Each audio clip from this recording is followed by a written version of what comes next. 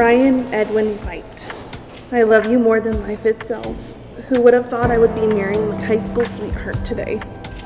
My love for you grows more and more each and every day. Staring down a dark road, too late to be turning back around. You know where you gotta go. Don't listen to the voices in the crowd. Oh, keep going. Oh, sweetie. Chasing down a wild dream. I'll be right behind you every step. It won't all be easy. So when you feel like you got nothing left, I love you.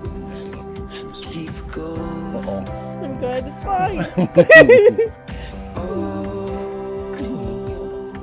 Keep going.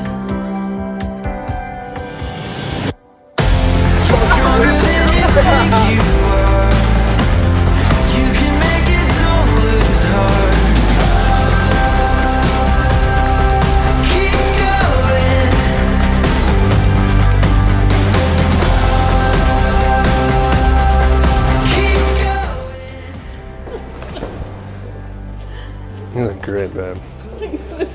You look gorgeous. Oh my god. I want to kiss you. I do too. Oh. You look perfect. You look absolutely stunning. Oh my gosh. You look great. I'm gonna have tears rolling down my face. I miss you. But I stand here today and vow to love you until we depart from this life.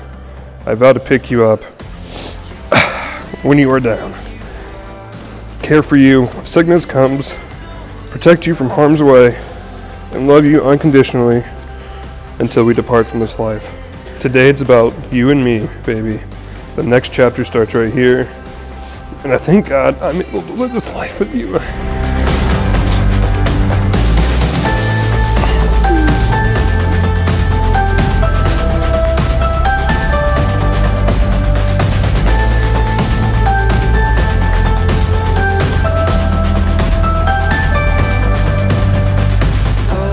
I can remember the first time Ryan mentioned Meghan's name. He and I were on our way back from a visit to our farm. The way he spoke to me about this girl was very much in line with why we are here today. He shared with me how they had spent hours at a teenage gathering, just simply talking.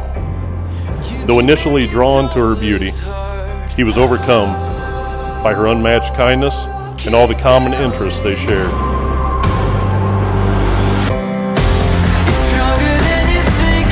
By the authority vested in me by the state of Missouri, I now pronounce you both husband and wife. Mr. Brian.